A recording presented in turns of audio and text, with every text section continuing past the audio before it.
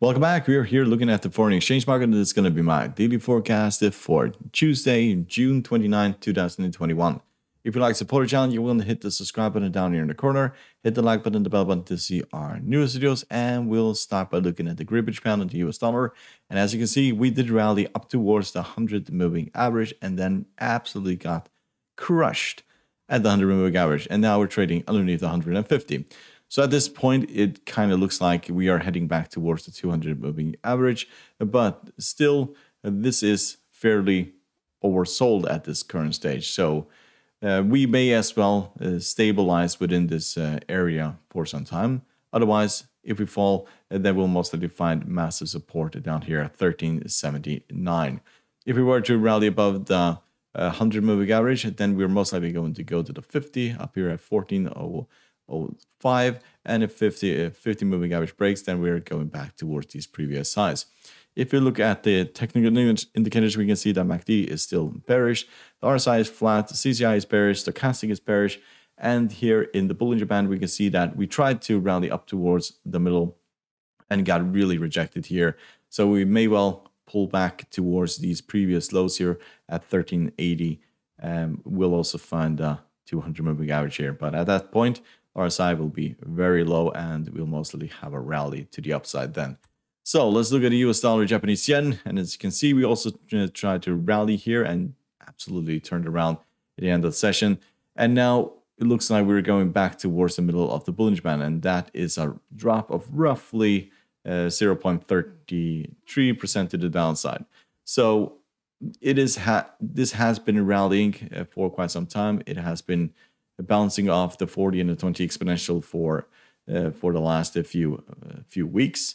But at this point, technical indicators are turning around. MACD is still bullish, but it is turning around here. The RSI, which was overbought at this point here, is now at 62. And the question is whether or not we break below the 20 exponential and head towards the bottom of the Bollinger Band. That could be, and that basically means that we'll drop towards the 100 moving average, give or take, or the 50 moving average.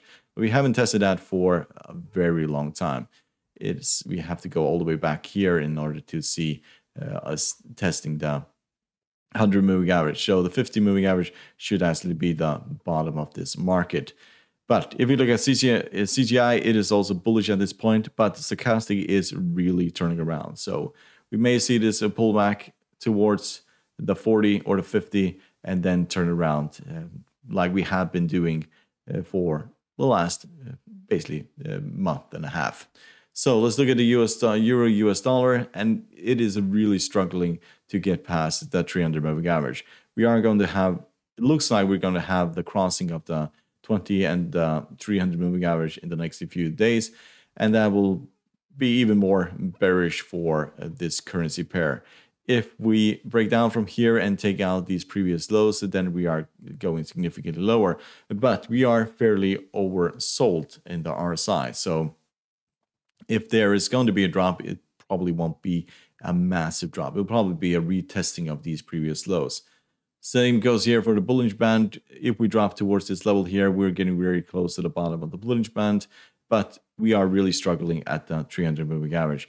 If we were to see a rally, we probably would have seen it somewhere here, but yes, it is to be seen. Otherwise, other technical indicators, we can see the MACD is still bearish, the CCI is bearish, the stochastic is becoming flat at this point. It looked like it was going to rally significantly, but it's turning around here, and that is not a very good indication. So there's a lot of resistance above here. We have to get through all these moving averages in order to go back to the previous highs here. So let's look at the Aussie dollar, US dollar. We're down 0.28%. It got rejected here at the middle of the Bollinger Band, and now it looks like we're heading back towards the 300 moving average. If the 300 basically breaks, then we're probably looking at a massive drop towards 71. If we rally above the 20 exponential, then we're going to 50 and then beyond. But technical indicators, they do favor the downside at this point. So we may see this retest the 300 moving average and then bounce again. But a break of the 300, and we could see this really tumble to the downside. MACD is flat. RSI is flat, CCI is bearish, and the stochastic is becoming bearish and crossing the signal line yet again. So let's look at the US dollar, Canadian dollar. This has bounced from the 20 exponential, and now it's becoming looking more bullish, to be fairly honest. But it is technically stuck between the 20 exponential and the 100 moving average. It has not managed to break above it. It has not managed to break underneath the 20 exponential. And at this point, it's just a waiting game to see whether or not we continue this rally to the upside or we break down and enter this channel yet again. Technical indicators, we can see the MACD is flat. CCI, RSI is also flat. CCI is still bullish. And stochastic is turning around here, becoming bullish. And we did not even touch the middle of the Bollinger Band. And now we're heading, looks like we're heading back up towards 1250. So, hope you found this helpful. You want to support the channel by subscribing, hit the like button and the bell button to see our new videos. And good luck and thank you very much.